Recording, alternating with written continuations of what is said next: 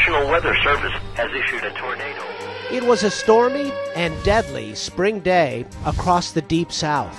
So through the 24-hour loop here, almost 200 tornadoes had occurred, and unfortunately over 315 fatalities. Why? Why so many fatalities? Why so much destruction? Scientists at the University of Oklahoma, smack in the middle of Tornado Alley, are looking for better ways to predict them.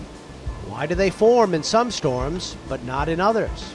You're going to see a really strong drop in pressure at the exact same time that you see a strong increase in vorticity, which is the area of instantaneous spin, and that confirms that there was a tornado there. Computer scientist Amy McGovern is working with meteorologists to better model tornado formation. They don't just study real storms, they create supercomputer simulations to analyze how constantly changing storm components interact. The problem is that if you need to understand the atmosphere, there are a whole lot of other variables out there. There's pressure, there's temperature, and none of the radars or none of the current sensing instruments can get that at the resolution that we really need to fundamentally understand the tornadoes.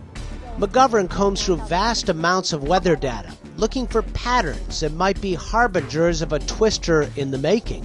What we're doing with our simulations is actually being able to sense all of these fundamental variables every 50 meters. The goal? Instead of tornado warnings based on radar or a visual sighting, someday highly precise alerts could be issued based on a numerical forecast model.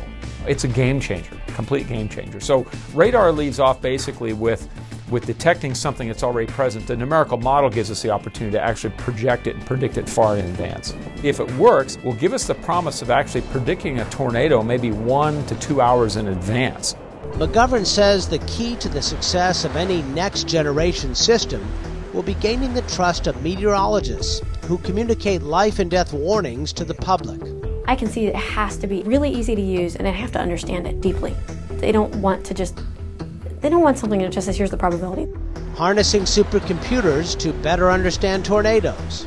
The more we know, the better. Lives are on the line.